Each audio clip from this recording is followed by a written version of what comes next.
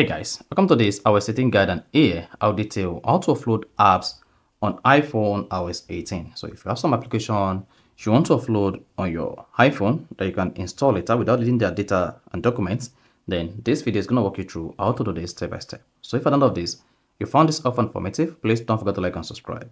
Now, to offload apps on your iPhone iOS 18, all you just need to do is go to your iPhone settings. On the settings page, scroll down and click on General. And under General, I want to locate and click on iPhone storage. Now, once you selected iPhone storage, just locate the application you want to upload on this page. So if the application is missing here, go ahead and click on Show All.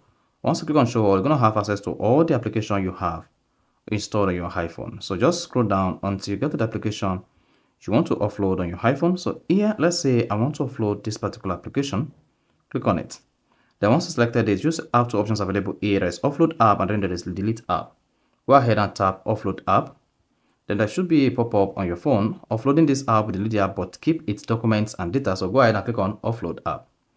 Then hang on while the application is offload. Then you can go ahead and restore the application from this page without opening the App Store on your iPhone. So you need to repeat this on all the applications you want to offload on your iPhone iOS 18 to offload them. So that is basically how to offload app on iPhone. So if you found this often informative, please don't forget to like and subscribe.